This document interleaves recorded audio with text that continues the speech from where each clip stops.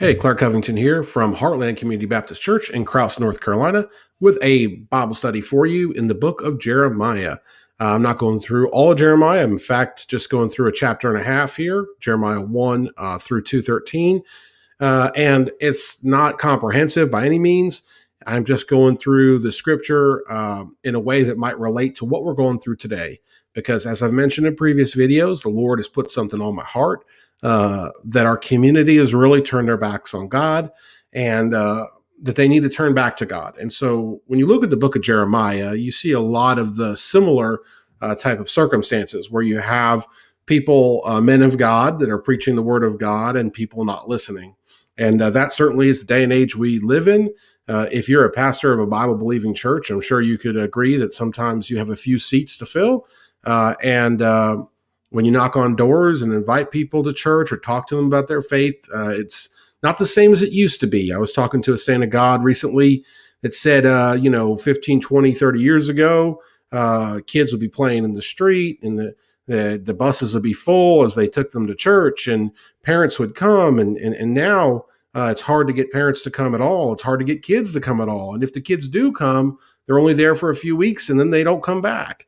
And friends, we're living in the last days. We're living in a time where our culture and society is putting things, worldly things, above the things of God. And here we have, right, in God's word, in the book of Jeremiah, clear example of this from biblical times. And so this is a great example to look at in parallel to how things are today. So with that said, let's go through a few verses here. I'm starting at Jeremiah 1. You're going to follow along right here on the screen. The words of Jeremiah, the son of Hilkiah, of the priests that were in Anathoth in the land of Benjamin, to whom the word of the Lord came the days of Josiah, the son of Ammon, king of Judah, in the 13th year of his reign. So here this is showing time frame, context as to when this was. And in verse 3, it came also in the days of Jehoiakim, the son of Josiah, king of Judah, unto the end of the 11th year of Zedekiah, the son of Josiah, king of Judah, unto the carrying away of Jerusalem captive in the 5th month. So this is putting a chronological time frame as to when this book was written and what was happening at the time. And what was happening at the time? The Babylonian Empire came in and took Jerusalem. They took Judah, and there was a few people left over from that captivity that stayed, and one of them was Jeremiah. And the Lord had allowed his chosen people, the Israelites, to be taken captive because of their sinful ways, because of their turning back on God. And so then here we have in verse 4, then the word of the Lord came unto me, this is Jeremiah, saying, before I formed thee in the belly, I knew thee. And before thou camest forth out of the womb, I sanctified thee. And I ordained thee a prophet unto the nations. So here the Lord is saying that he knew Jeremiah before Jeremiah was even born. If there's any question about life and when does life happen and when does God come into the picture in terms of life, it's before you're even born. God already knows who you are. And guess what? As it says here, God had a plan for Jeremiah. God has a plan for you. Before we're even born, God has a plan for us. And you can see here that God ordained Jeremiah a prophet before he was even born. He knew him, right?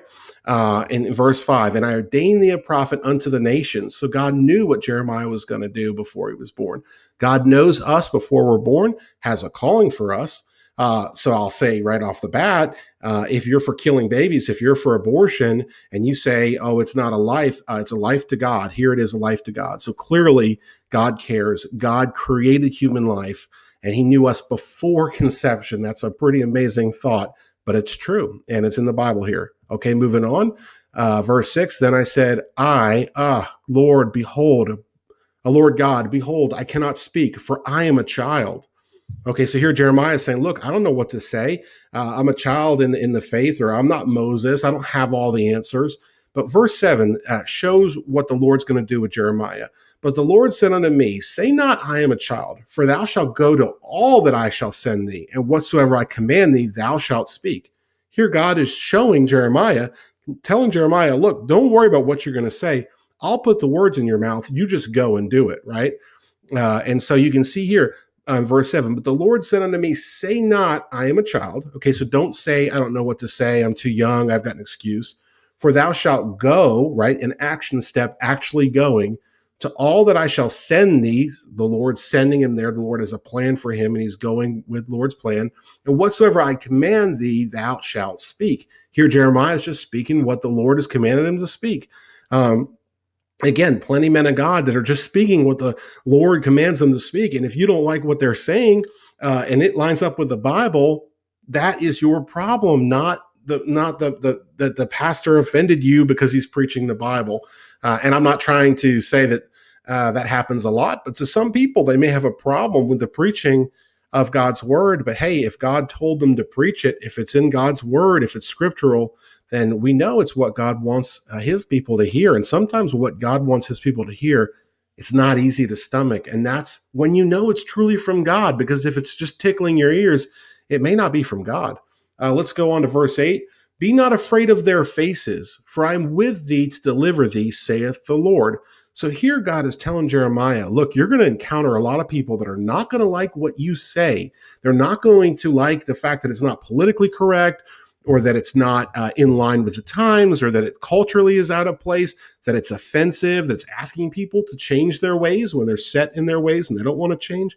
But what God's saying is, look, even though they're going to hate you and they're going to abuse you and they're going to detain you and put you in shackles and all these things, he's saying here in verse 8, be not afraid of their faces, for I am with thee to what? Deliver thee. You can see here in verse 8, I am with thee to deliver thee, saith the Lord.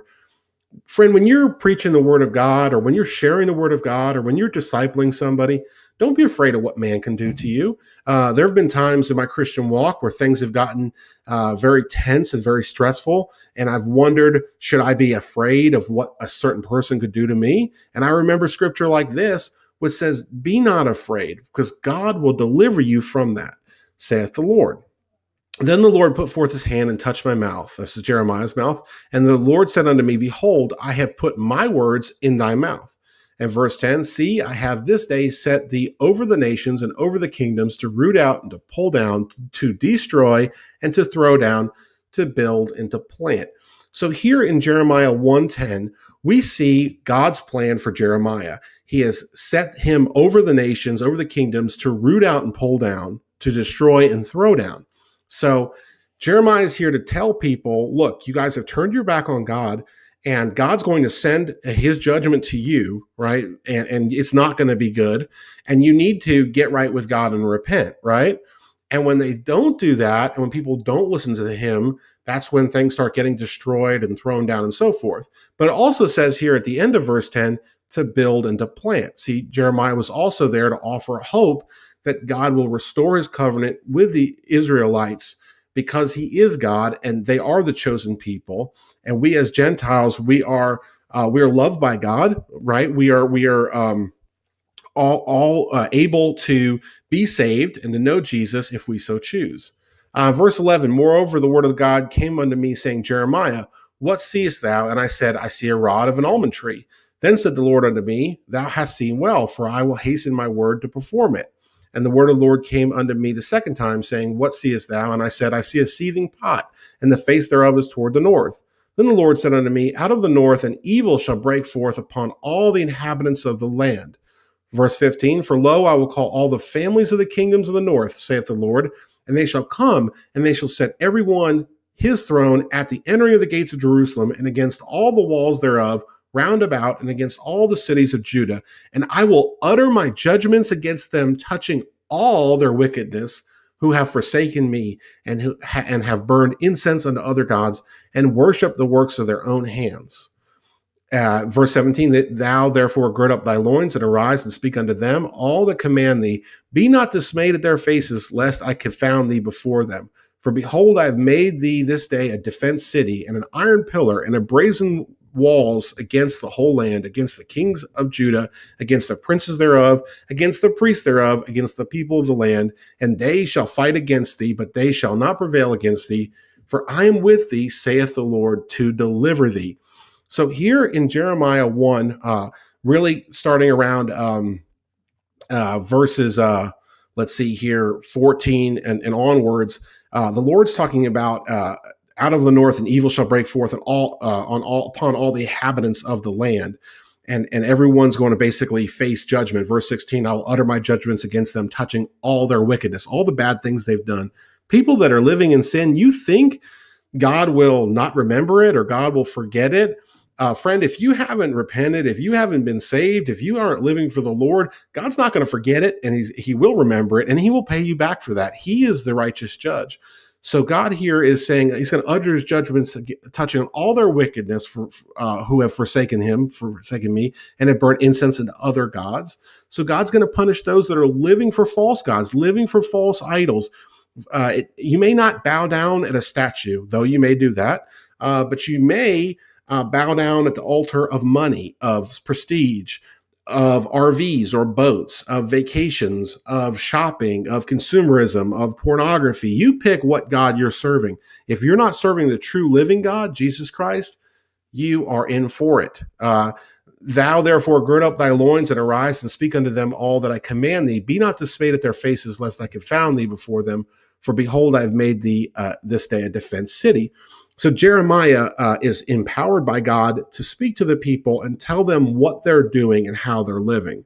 And if you look at that time, people were living wickedly. They were serving false gods, burning incense to false gods in high places. If you look in 1 Kings and 2 Kings, you can get some context there. The kings were corrupt and they were evil. The governments were corrupt. Everybody was turning their backs on God. The priests were corrupt. And if you look at what's happening today, we've got wars and rumors of wars. We've got constant conflict. We've got religious institutions that are standing up for the word of God being called hate groups because they aren't with the world's deal. They're not with the world's agenda, or they believe in biblical things. So if I believe marriage is between a man and a woman, I'm a hate group, right? Because I believe the Bible. People that are killing babies with abortion are calling it a choice. Media is just a total bastion of sin. TV shows, movies are perverted. I can't even take my kids to a cartoon because there's cursing in a cartoon. Who on earth thinks it's okay to have profanity in a cartoon for a little kid? What are they trying to tell them? What are they trying to do by putting so much homosexuality on TV? What are they trying to do by putting infidelity on TV and cheating and all these things? You pick YouTube, wherever it is. There is so much sin in this world today.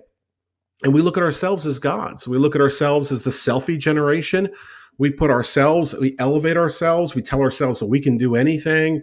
Now it's all about pride, right? This idea that we are special and gifted beyond God or without God is totally a farce.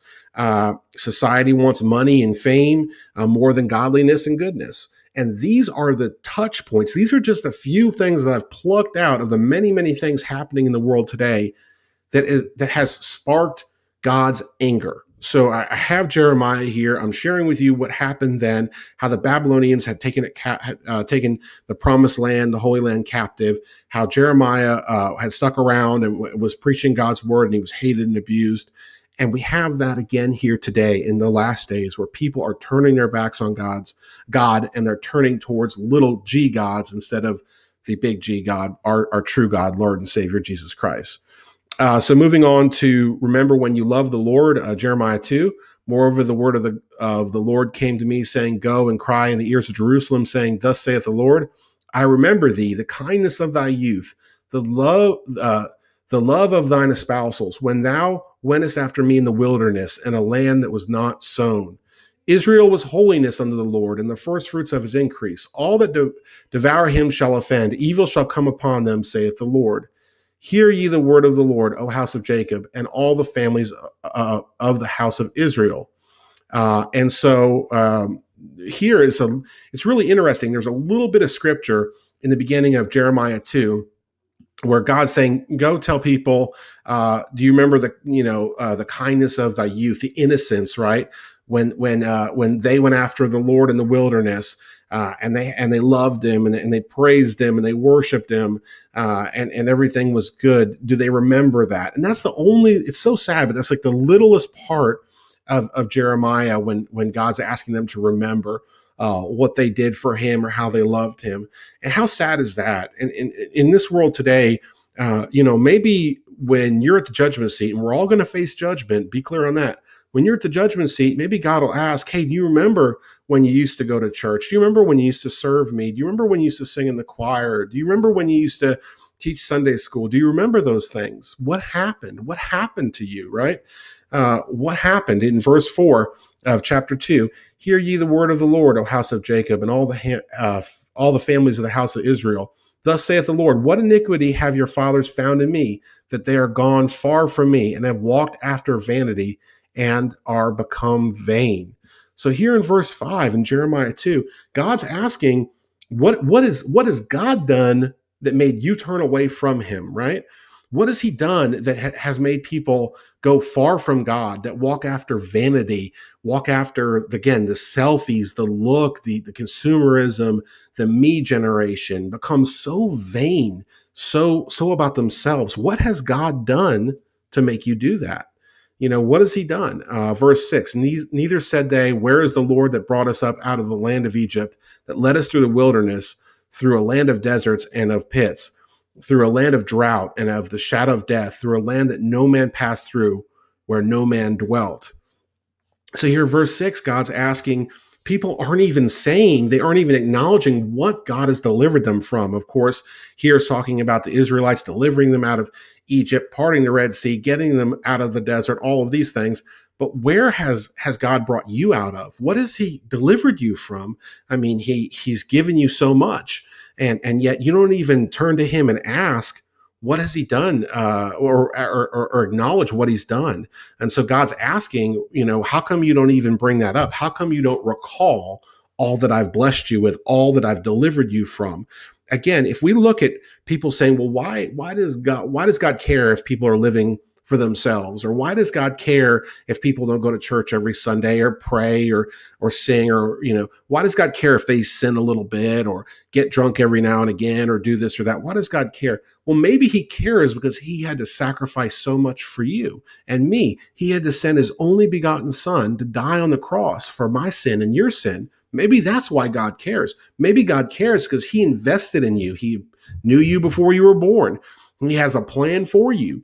And he brought you out of so much struggle and so many bad things for you simply to just not even acknowledge what he did. Maybe that's why God cares, because it's a sacrifice that he made. And all we have to do is acknowledge him and love him and accept his son, Jesus Christ, as our Savior, to be saved. It's a free gift. And that's why God cares, because it breaks his heart that people have turned their back on him and turned towards what? What did they turn towards? Vanity, walked after vanity, become vain. They've turned towards themselves. They're more in love with looking in the mirror at themselves than looking up to heaven, looking at God, looking in their Bible, seeking the Lord. They've become vain. Verse 7, I brought you into a plentiful country to eat the fruit thereof and the goodness thereof. But when ye entered, ye defiled my land and made my heritage an abomination. So the Lord brought the Israelites out of Egypt, eventually to the promised land, and plentiful country to eat the fruit thereof and goodness thereof. The Lord gave us so much, right? And we are given so many blessings from the Lord, and we defiled the land. We made the heritage of the Lord an abomination by living for ourselves and by sinning. And I think that God has a special fire and anger for those that call themselves Christians and live like the world, because they are watering down the faith. They're watering down the things of God. The Bible says that if you're lukewarm and neither hot or cold, God will spit you out of his mouth. He can't stand it. And that's what's happened in this day and age. If you're a Bible-loving Christian, if you're in love with the Lord, you're considered, again, a hate group or a Bible thumper or a extremist. It's crazy what you're considered if you simply acknowledge the creator of you and of everything. Now it's unbelievable. Verse 8, the priest said not, where is the Lord? And they that handle the law knew me not. The pastors also transgressed against me, and the prophets prophesied by Baal and walked after the things that do not profit. So here you have even the religious leaders. Think of the modern church. They have turned their back on God. They have left God hanging. They have not followed. They have not led their flock towards the Lord to live righteously, to seek God, to walk with God. No, they have transgressed against God. And they have the prophets are working for the devil. They're walking after things that do not profit, which is a whole other message. But the idea here is that there's a lot of false teachers. And again, how do you acknowledge a false teacher? It's really simple. Is what they're teaching lining up with the Bible? Do they even mention the Bible? Is it biblical? And not just is it biblical, is it rightly dividing the word of truth as we're called to do, but is it also in action, in how they live? The Bible says, by their fruits you'll know them. Are they producing spiritual fruit, or are they just trying to gain? And when they're trying to gain for themselves, here in Jeremiah it says that does not profit, because that's not what we're supposed to do as Christians. Verse 9, wherefore I will yet plead with you, saith the Lord, and with your children's children will I plead. For pass over the isles of Chittim and see, and send into Kedar, and consider diligently, and see if there be such a thing. Hath a nation changed their gods, which are yet no gods? But my people have changed their glory for that which, again, doth not profit. Here in verses 10 and 11, the Lord is saying, look from east to west. Look at all the other cities and the known civilization of the time, and none has done as badly and has turned their back on their God as the Israelites have in this time. And again, if you look at America and you look spiritually at what we used to be, what we were founded on, if you look at some of the early founders of our country, of the Constitution, of the early presidents, they weren't ashamed of the Lord. They were writing prayers to the Lord. They were making proclamations to the Lord. They were serving the Lord. It was all about the Lord and Savior Jesus Christ. And now, look what has happened. We've gone so far astray, and we have turned our backs so much. And when we look east to west at other countries and what gods they serve, they haven't done this. I mean, if they're serving a false god, they haven't even done this to their false god. But we, as Christians in America, have done this to our true God. And man, that really has to upset the Lord. Verse 12, be astonished, O ye heavens, at this, and be horribly afraid, be ye very desolate, saith the Lord. For my people have committed two evils. This is really important here in verse 13. They have forsaken me, the fountain of living waters, and hewed them out of cisterns, broken cisterns that can hold no water. So the Lord here is showing us that we've committed two sins by turning our back on him. First, we have forsaken the fountain of living waters. We have forsaken the true reason we're alive. We have forsaken our Creator. And that gives him every right to be upset with us for the creation, not to acknowledge the Creator. In the Bible, it says that we're acknowledging the creature. The creature is not acknowledging the Creator. It's acknowledging the creature. It's worshiping the creature. We're making false idols. And then secondly, so firstly, we forsake God. And secondly, we have adopted false idols. And if you have any question about this, if you think I'm just some quack on the computer, think about this. What does society value? If you love the Lord and you have nothing, are you valued by society? Or if you are dirty and manipulating and conniving, but you're wealthy and you come from a big name, you have prestige, you have pedigree. If you're out there driving a nice car, if you have a nice house, if you wear nice clothes, does the world value you? Absolutely. They'll probably give you an award. Look at award shows. Look at who wins the awards. It's unbelievable what our culture values. And again, Christians, true Bible-believing Christians, are being repressed and pushed down and pushed to the side. And just like no different than the time that Jeremiah was living in. And you see in the book of Jeremiah this idea of repetition. So I've just took some verses. Of course, I won't go through all of the book, but I've just taken some verses from Jeremiah and that kind of point out this repetition. Jeremiah 7:27, therefore thou shalt speak all these words unto them, but they will not hearken to thee. Thou shalt also call unto them, but they will not answer thee. Jeremiah 13:10, this evil people which refuse to hear my words, which walk in the imagination of their heart and walk after other gods to serve them and to worship them, shall even be as this girdle, which is good for nothing.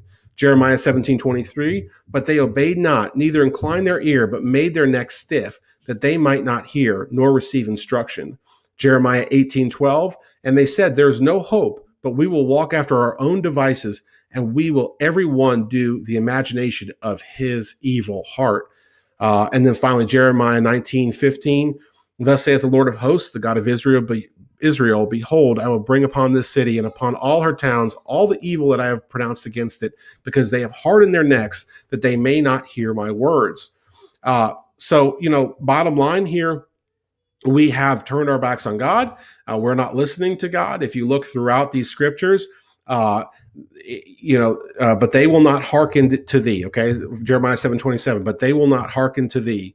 Right, Jeremiah 13:10. This is an evil people that which, here it is, refuse to hear my words. Won't hearken to me. Refuse to hear my words.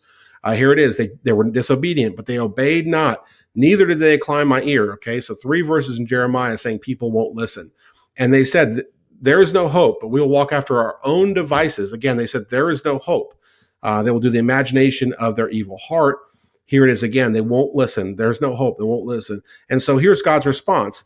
Behold, I will bring upon this city and upon all her towns all the evil that I have pronounced against it, because they have hardened their necks, that they may not hear my words. So here God's saying, look, there's a time of judgment coming. And this is prophesied in the Bible. In the book of Revelation, the church, God's church, will be raptured out, and there'll be a time of tribulation. It's going to be a horrible, horrible place to be.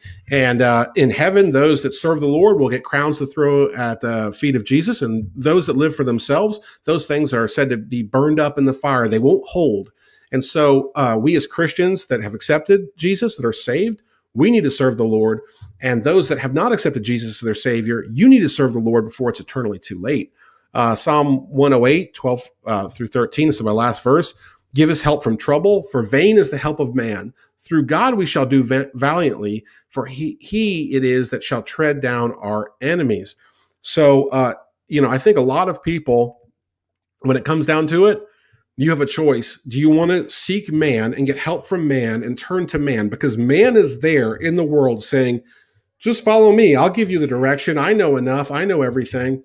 Or do you want to seek God? And here it says that God, vain is the help of man, and God will do valiantly. He'll tread down our enemies. And so he'll protect us. He'll take care of us. The Bible says, Lord Jesus Christ, he'll never leave us or forsake us, that no man can pluck us out of his hand. So God is here with us and for us, but we have to turn back to him. And if we turn to man, the Bible's warning us that that is vain help. It's not going to be good.